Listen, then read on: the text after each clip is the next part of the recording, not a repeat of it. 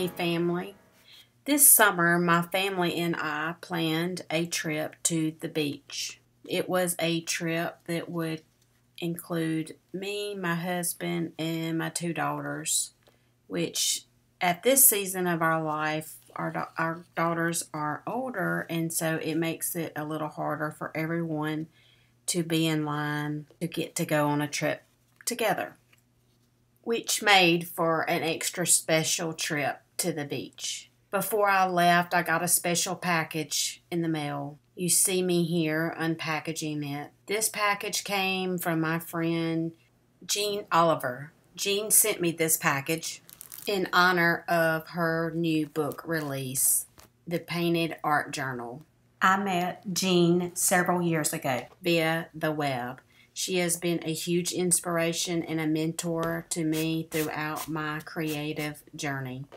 She is one of the most authentic artists that I know. She is a wonderful wife, mother, artist, and the founder of Jeanne Oliver Network. I have mentored under many workshops that she has created, ones that are free on her network and ones that are paid. The summer that my Christian verse novel was released, I sent a copy to Jenny for her to review and read herself. In the moments of her creating her studio that she has now on her property, reminded me so much of the storyline I had written. It was so surreal watching her process just as my book had been released. It was like I was seeing my book in real life, in real time. Look at the beauty inside Jeanne's book. Stick around with me as I get ready to create a project out of this book. As I read it while I was on the beach, I found a favorite project that I wanted to create as soon as I got back home, and I want to take you along on the journey. Let's get started.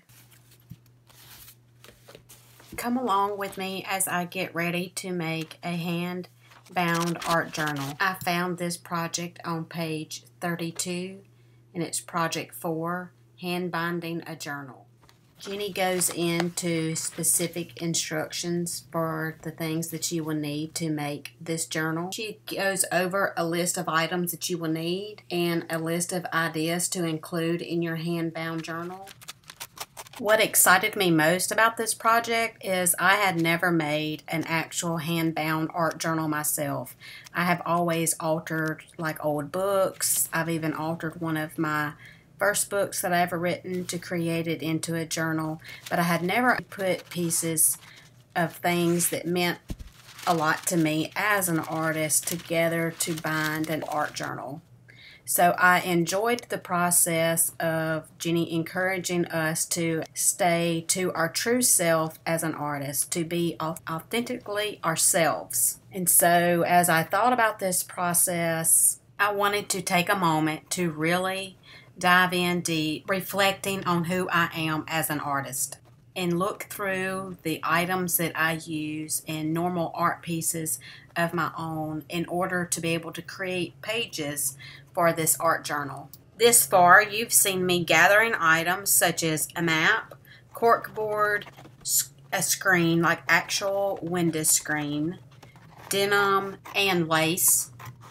I'm going to gather a few more items, and then I'm going to start the process of actually trimming each piece down to the size that I want my art journal to be. First, I'm going to think about the front and the back cover of the art journal. I'm going to use these cardboard pieces that I keep that are from the green tea that I drink.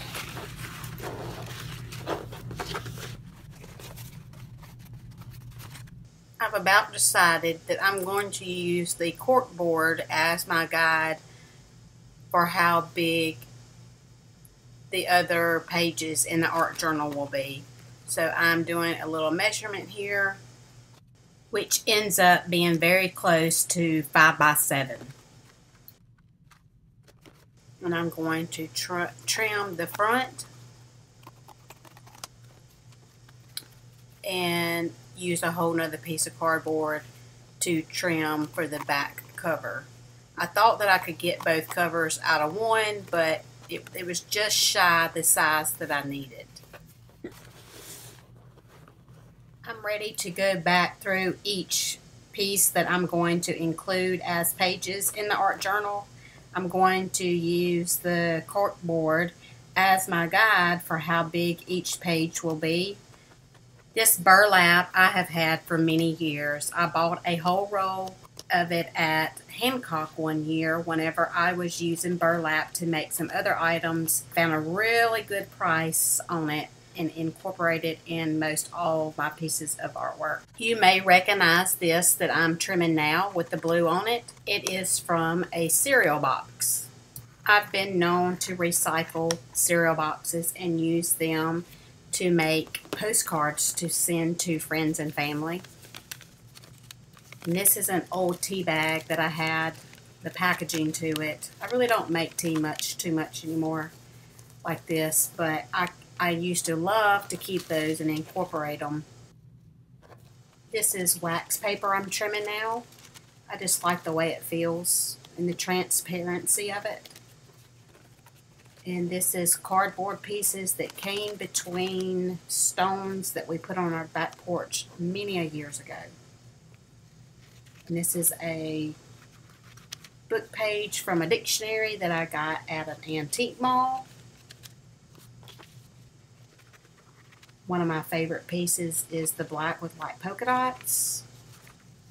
Book page from Reader's Digest. Black texture page. An actual note card, the larger size. Composition page.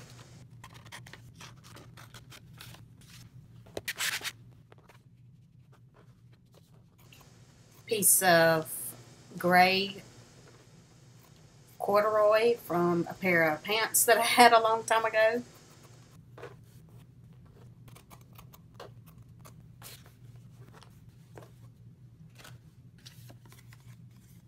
A tag. I use these blank tags for a lot of things. I'll use them for tags for birthday gifts, art journals, or one year I even used them to make little tags for whenever I held an art auction for the Liver Cancer Foundation. Denim is something that I always keep on hand. Moving into the lace, I bought this lace and the one that I'm about to work with. I bought them at Hancock's when our local Hancock's was going out of business. I was actually in a season of making shirts of my own and wanted to incorporate some lace pieces in the shirts that I was making. So that's why I have that on hand, but I love to incorporate it in my work as well.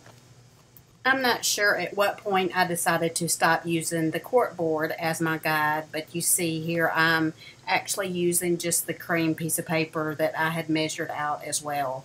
So apparently along the way I changed my mind. This is window screen. I grew a love for using window screen one day whenever I was traveling down a main highway near my house, and I kept seeing these window screens that were actually still intact that had come off of someone's windows. And in my mind I kept saying, oh, the texture of those would be amazing. I would love to stop and pick those up and incorporate those in my work. Needless to say, I never stopped to pick them up. So one day whenever I was at Lowe's, I stopped by the section that had screen and I found a roll of it on sale, so I purchased it and I use it pretty much in all of my work now. But that is just a small glimpse into how my mind works whenever it comes to creativity and where I get my inspiration and my ideas. I mean, I can just be traveling, I can get out of the car somewhere, you know, just different things, and I'm going to just grasp to the items that I like to collect.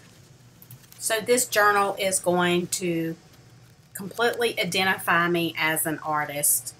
The map pieces have always been something that I have been in love with. That map book actually came from a trip that me and my husband and my first child took many of years ago in like the year 2000. We went to Indiana to see my best friend there. And back then, GPS wasn't the thing, so we used an actual physical map. In these last few moments, you've noticed that I'm looking at additional sheets to put in there, and there have been a few that I have turned away. Overall, I'm very pleased with my gathering process and ready to bind the journal now. I'm going to follow the step-by-step process in Jeanne's book.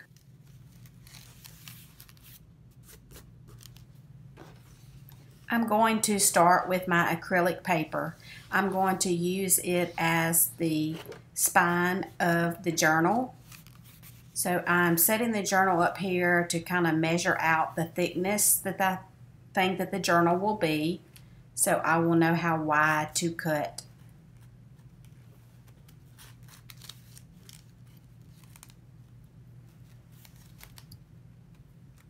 I'm going to use my pencil to kind of gauge it here. And actually, whenever I cut this, I'm going to have cut 2 pieces.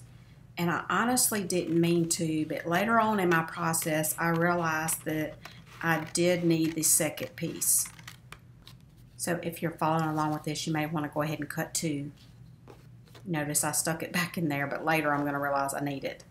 Okay, so I'm going to use the burlap as the pieces that's going to attach around the edges of the book spine. I'm just kind of measuring here. Trim that off a little bit.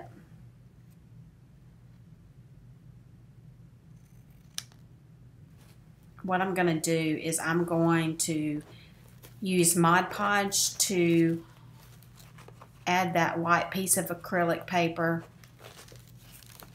on the inside right there of the flat piece of burlap, and that will be the inside of the book spine, or the art journal spine. And the size of the burlap I'm cutting is so the edges will wrap around the actual spine and go on a little bit of the front of the journal and a little bit of the back of the journal. So I'm going to use Mod Podge. There's all kinds of different adhesive that you can use, but I always work with Mod Podge, so that's just what I chose to go with. I did go to the store and look at a couple of different things, because I know Jeanne mentions in her book to use actual book compound, but in my craft stores, local craft stores, I couldn't find them. You can order it from Amazon, but I didn't want to order a whole thing of it. And I spoke with her, and she was like, oh, you can even use Elmer's glue. So I was like, you know what? If I can use Elmer's glue, I can use Mod Podge. So that's what I chose to stick with.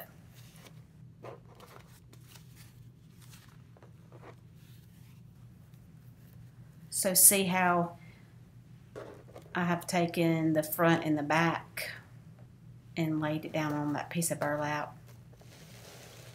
I'll move it over a little bit so you can see better. So I actually put Mod Podge on the burlap and spread it real good. But I think about it that I better put some on the actual cardboard itself. Since these are 2 heavy pieces of material, I really wanted to double up on the amount of Mod Podge that I put. Because if I'm going to make this, I want it to be lasting, like years to come, that if my children are cleaning out my items and they come across my journal, I want for the most part it to still be intact. So there I have that piece, and I'm going to use my hairdryer to help speed up the process of the drying.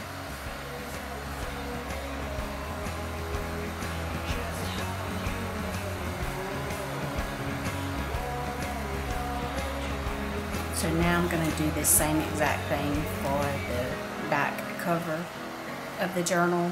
I'm just trying to get it situated. And then we'll apply Mod Podge just like I did for the front.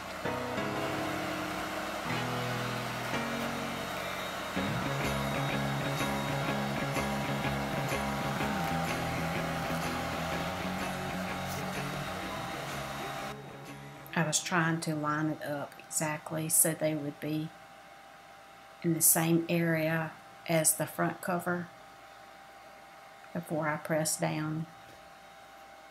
And so I'm going to use my hair dryer a little more to speed up the process. Cool story about this hair dryer. I had an extra hair dryer that was my kids or something one year, and they needed a new one, and so I was like, there's nothing, wrong with this one or whatever, so I put it in my art studio. I know a lot of people use like the heat guns, or I'm not even sure exactly what you call them.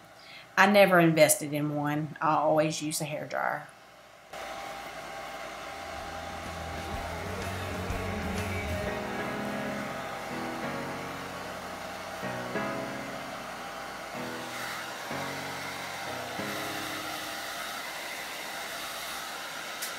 This is not going to get all the way dry by using the hair dryer, just because I'm ready to move on with the process.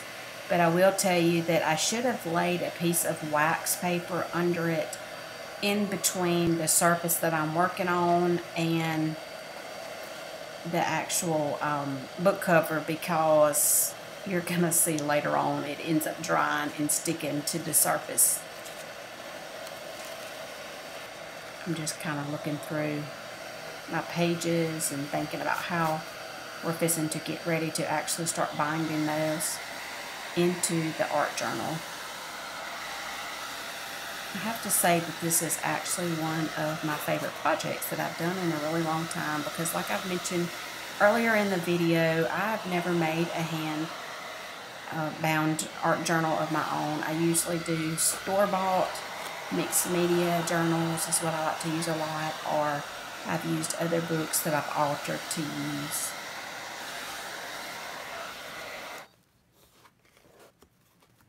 In Jeanne's book, she mentions to prop the ends of the journal up, and so that way whenever you start putting pages in there, you have a little, leverage on the sides in order for everything to dry nice and neat. And so I kind of started noticing that I'm going to need something. So I use the hat. Well, I get on the hunt and I find even more. I had just bought a brand new pack of the cosmetic wedges. I have used these in my art studio for many of years. I use them all the time. A lot of times I will use them versus a paintbrush. But just getting into this project, I'm still kind of learning, exactly where I need to be putting this Mod Podge and how much of it and what have you. So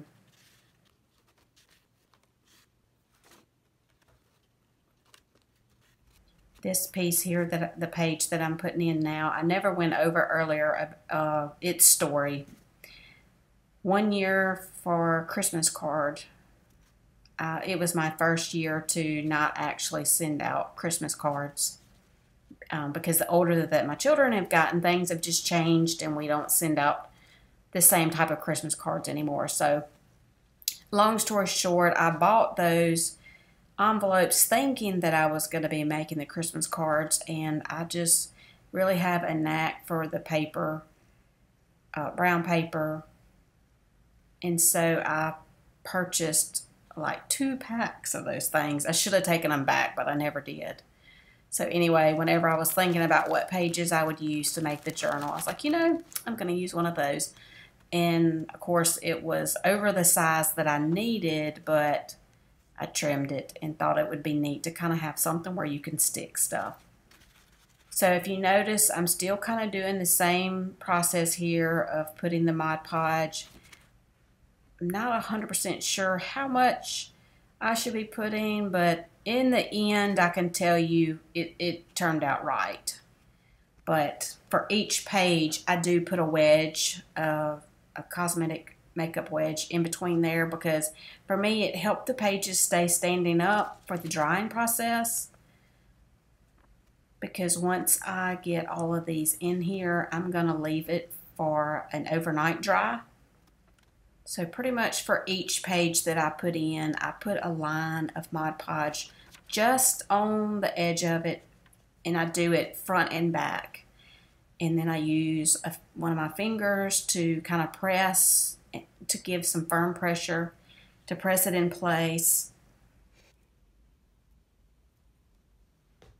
It's a little tricky about this screen here, so I had to really work with it and make sure I got it in there really well. But as far as like putting the Mod Podge right on the edge, that is one thing that Jeanne mentions in her book, is talking about making sure that you really do put your adhesive on the edge, because if not, in the end, when everything dries, you're going to have pages stuck together. So that's another reason I chose to keep the pages as separate as possible. With it being the screen and it was a little bent, I decided I better go ahead and put a little heat to go ahead and speed that process up of getting it to stay in place. The two objects that I'm using on either side of the book cover to prop them up are little containers of paint, samples that I had picked up at Lowe's. You can see that screen is just giving me fits. It's the actual metal screen, and it's really bent and curved over. But I will tell you, a lot of times whenever I work with the screen, I do have some that's not the actual metal kind. It's the softer material, and I really like working with that, especially on flat surfaces, because you don't have all the bending and it's not hard and it doesn't poke you, because man, you let those little edges, you know, get under your fingernail or poke your finger and it hurts. We are about to wrap up summer here, and tomorrow is my daughter's first soccer game on the high school team, so we're getting a little excited about that. A little sad about the summer coming to an end, but you know, it happens every summer. And as I tell my children, one day in your life you won't have summers. When you become adults, you just don't get them. And then my oldest child, at the end of this week, will be headed home for good from university. She graduated in May, but she still had an online class and a class at the physical campus to finish up that would completely complete her degree. And so we are waiting anxiously for her to arrive home. We went over the weekend and moved the rest of her items home in her room. So I just have that stuff sitting in her room for her to unpack when she gets home, because I'm not sure where she wants everything. So I'm probably going to go ahead and speed up this process of this video just for you to see me finishing getting every page in there, because the process for each page that's going in this journal is going to be the same.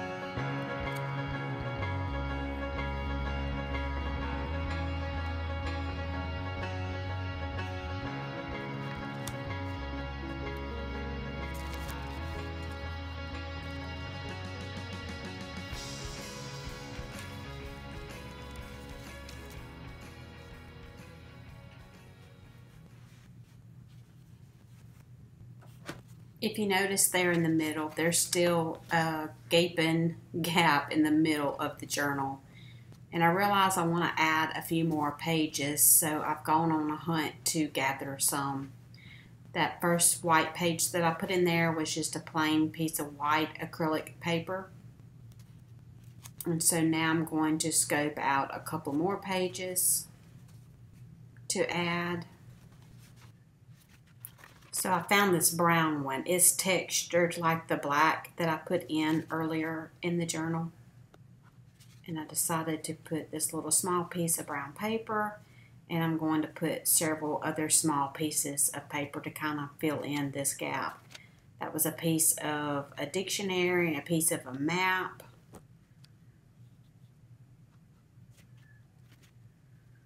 And then I feel like that the brown texture paper is going to fit in there just perfectly. I didn't want to put anything that was going to make what I had already chosen feel off. So at this point, I'm feeling pretty good about it.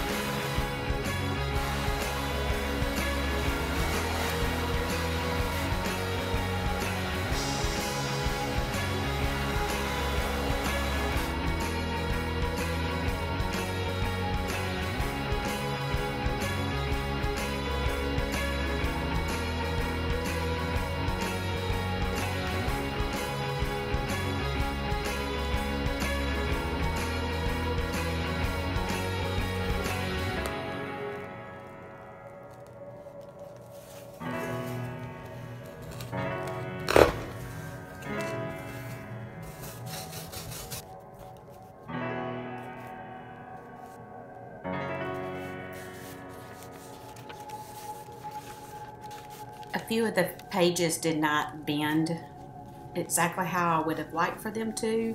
You'll see here in a minute the lace kind of stuck. Watch this. That was kind of annoying, but you know, Jeanne even mentioned in her book to be careful of that kind of thing, and some areas just didn't work out good for me, but overall I'm really excited about it.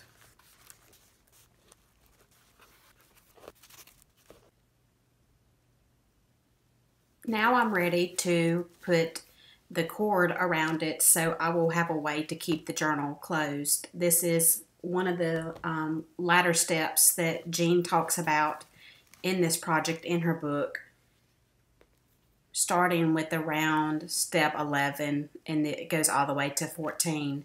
She uses a leather cord, but I'm going to use suede. It was just something that I had on hand. So I'm measuring out the strip that I want to have that's going to cover the piece of suede once it's wrapped around and I put it into place. So this was my second piece of acrylic white paper. Remember really early in the video I thought I was cutting one piece and I actually cut two. Well, I learned later in the process that the second piece was really going to be handy. And so this is my second piece that I'm using here. In Jeanne's book, she uses a piece of canvas to actually create this piece and has actually some little detail work in the canvas. But I'm going to keep mine a little simple and just use what I have on hand.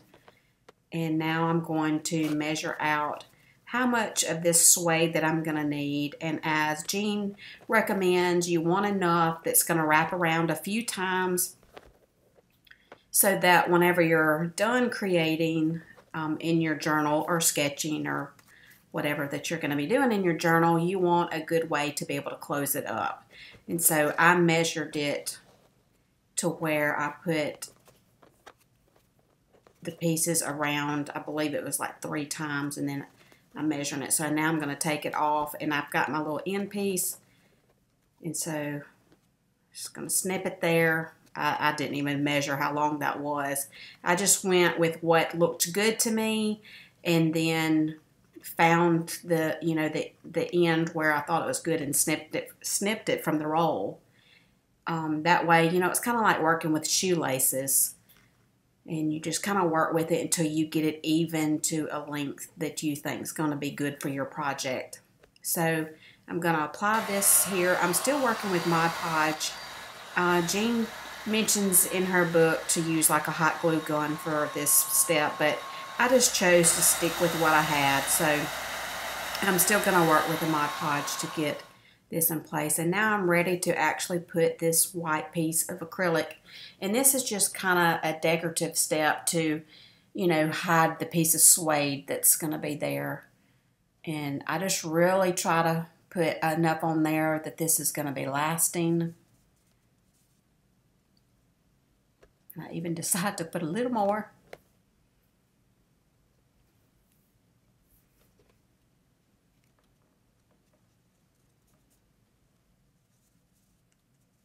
Get that nice in place the way that I like it, and then I'm going to use the hairdryer on it a little bit to speed up the drying process. After I spent a little time drying it, I realized that I wanted to add a little extra Mod Podge in there for just a little extra support around the edges where I thought that it felt kind of loose, because this is a piece that I really want to make sure that does not come out of place long term. So I'm actually getting some from the top of the actual bottle of Mod Podge and sneaking it in there. I'm going to do some around on the other side as well.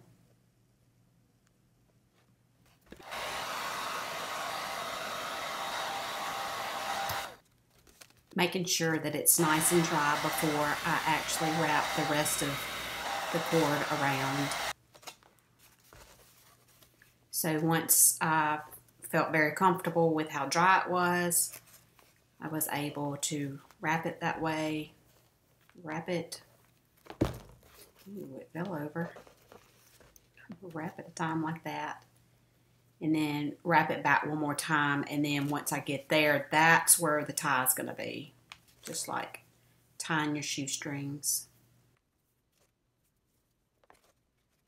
To have made it easier, you could, you know, prop something on the edges to hold the journal up so you can get it tied if you need. One side was a little longer than the other, so I snipped that. But as time goes on and you're working in your journal, the journal is going to get thick. So actually, like, once I get this tied, the strings are actually a little longer than I want. But I know over time, whenever I'm working in the journal, the length of the strings will actually be good. I'm so excited to have finished this project with you. If you would like to get a copy of Jeanne's book, The Painted Art Journal, you can visit her website at jeanneoliver.com. She has a shop on there where you can purchase a copy, or you can visit your local bookstores like Barnes & Noble, and also you can check Amazon. But I know at one point copies on Amazon had been sold out, so I don't know if it has been restocked or not.